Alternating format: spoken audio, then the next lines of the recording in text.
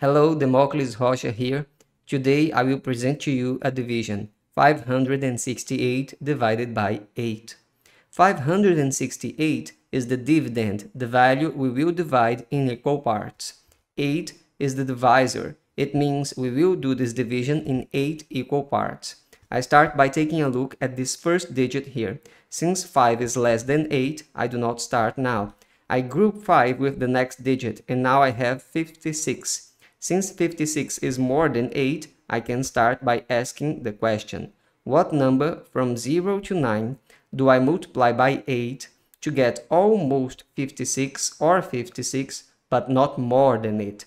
Okay, by looking at the multiplication table, I see that 7 times 8 equals 56. So the number we were looking for is 7.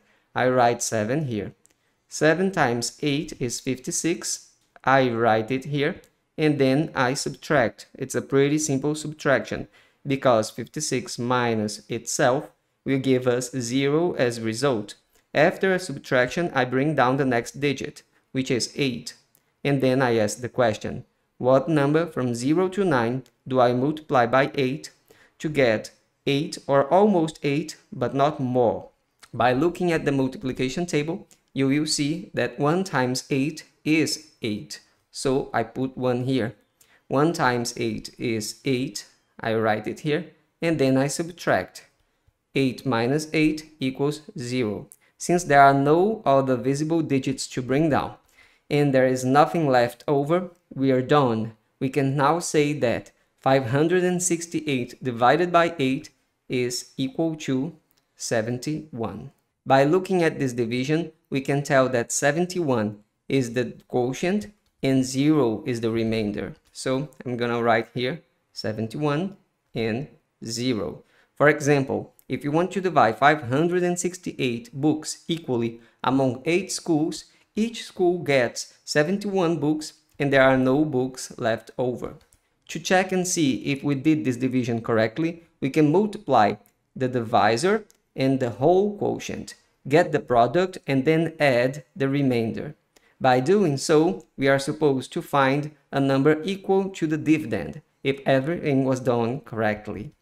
I'm telling you that always the dividend is equal to the product of both the dividend and whole quotient plus the remainder. The remainder is always less than the divisor and greater to or equal to 0.